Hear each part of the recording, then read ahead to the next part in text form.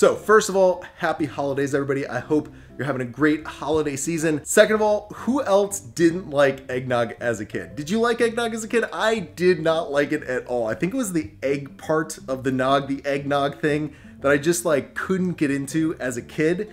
But then, I don't know, it was like about 18, whenever I became sort of an adult, I started to love eggnog. It's my favorite holiday beverage, but it's typically not a low carb keto drink. But we're gonna change that today. It's gonna be delicious. It's gonna be easy. It takes less than 5 minutes to make, and there's very, very little cleanup with this recipe. So that being said, let's get into this one. Let's make some low carb eggnog.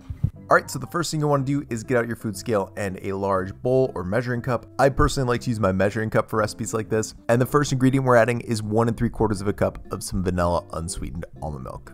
Next, we're gonna give our low carb eggnog its eggy flavor by using some egg beaters. The reason I like to use egg beaters is because they're pasteurized, so they're totally safe to drink raw. And if we used regular eggs, we'd have to cook them. So today we're gonna make things easy on ourselves and just use a 1/4 cup of the egg beaters. Next, we're adding some classic nog flavor by using some rum extract. A little bit of the stuff goes a long way, so for today's recipe, we're just gonna add a 1/2 teaspoon. Speaking of classic nog flavor, we gotta spice things up. So for today's recipe, we're gonna add a 1/2 teaspoon of cinnamon, as well as a 1/4 teaspoon of nutmeg. And then this is just gonna add a tiny bit of sugar and carbs to our recipe, but it's gonna add a ton of flavor and depth to our eggnog. It's also gonna kind of thicken things up a little bit too. And at the end of the day, it's only gonna add 3 net carbs per cup, so it's totally worth it. So for today's recipe, we're just gonna add a serving or 8 grams of the sugar-free, fat-free vanilla pudding mix to our cup. And then we're also going to sweeten the recipe up with some powdered or Confectioners Erythritol. My personal favorite is Swerve's Confectioners Erythritol. I just think it's the best. It dissolves so great. If you want to pick some up, there's a link in the video description below.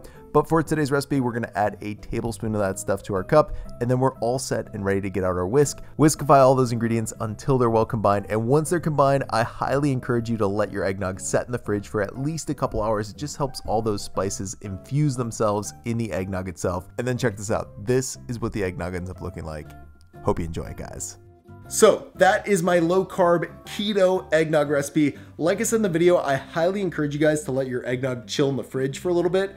At least 2 hours. Overnight's better. The longer you let it chill, the better it will be. It's like it gets better with time, guys. It's like a fine wine, this eggnog recipe. Just the spices, they really infuse a lot more in the eggnog itself the longer it sits in the fridge. By the way, I didn't mention this in the recipe video itself, but give it a little whisk before you serve it because the cinnamon and the nutmeg might rise to the top. So just whisk it a bit before you serve your eggnog. So that being said, if you make this, I'd love to see your recreation of it. So definitely tag me on Instagram. My handle is in the video description below.